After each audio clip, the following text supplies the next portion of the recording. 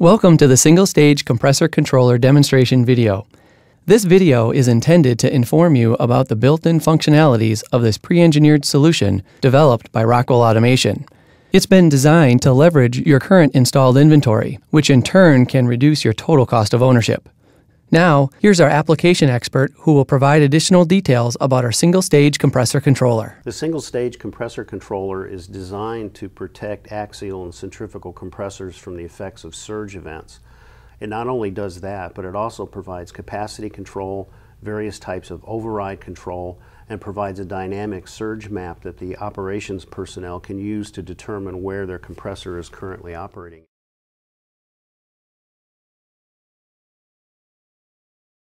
In this first screen is the logon screen. There are 5 different users that can log on with different access levels for each one. The user can actually then assign passwords for each of the 5 different access levels. The process flow diagram that you see here is unique in that as you change the configuration that you've entered into the Single Stage Compressor Controller, the graphics automatically change to reflect the configuration that you actually have in the field. So as you make changes or you move to a different particular compressor installation, the graphics will change to match the physical installation in the field. Each of these is set up with a dynamic compressor performance map. This map shows you the actual surge line of the compressor, the control line, operating point tracking, and the current operating point of the compressor itself. As you make the configuration with the compressor, the actual data for this map is dynamically read from the controller and updates on the screen automatically. The margin control, which is the distance between the surge line and where you want the compressor to actually operate, is done here. The margin can be a fixed offset or it can be a % offset or a combination of the two. The primary surge control loop is shown here. There's also a secondary anti-surge control loop which will let you do discharge pressure override or suction pressure control overrides of the primary anti-surge control loop. The primary and secondary capacity control loops can handle suction throttling, inlet guide vanes, variable speed, discharge throttling, and the secondary can also handle brake horsepower overrides of the capacity control.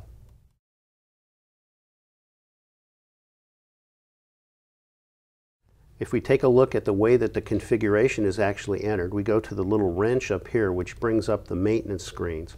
From this particular screen you can actually do hardware diagnostics, you can enter the parameters in your configuration, the parameters for your interlocks, and your permissives. From here you can also look at the device operations and settings for each of the individual parameters.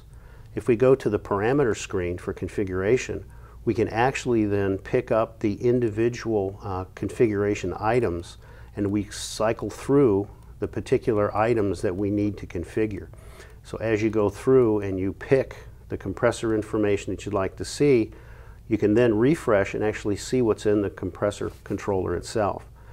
Any of these can be changed and edited, then they can be saved to the non-volatile memory in the HMI. Downloaded to the controller. A configuration that's already down there can be uploaded from the controller, and then each of the items can be then refreshed and looked at. The interlock configuration brings up screens that let you configure various interlocks for the compressor or to enter various types like a multiple surge trip or an operating point trip fault that may occur if it's misconfigured. External trips are brought in and configured here where you have external discretes, alarms, or trip functions that can come in and become part of your interlock screens. The permissives are configured to allow you to configure sets of situations that would not allow you to start the compressor or would cause some other actions to take place. These can be configured. If you don't need them, you don't have to configure them and they won't be here. The hardware button lets you pull up and run diagnostics on the controller hardware itself.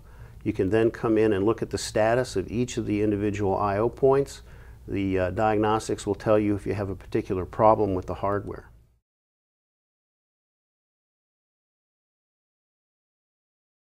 As we come up across the top again, we can come to the alarm page.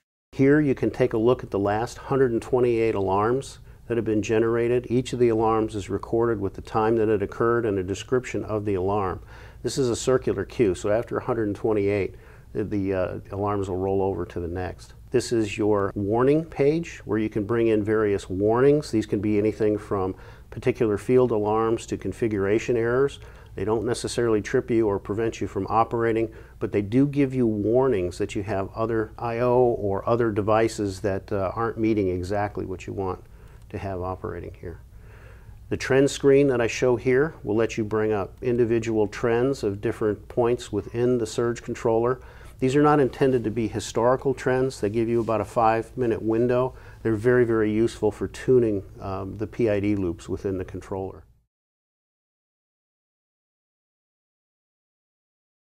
The interlock screens will show you if you've got any interlocks that are active. It'll give you the current status of these various interlocks.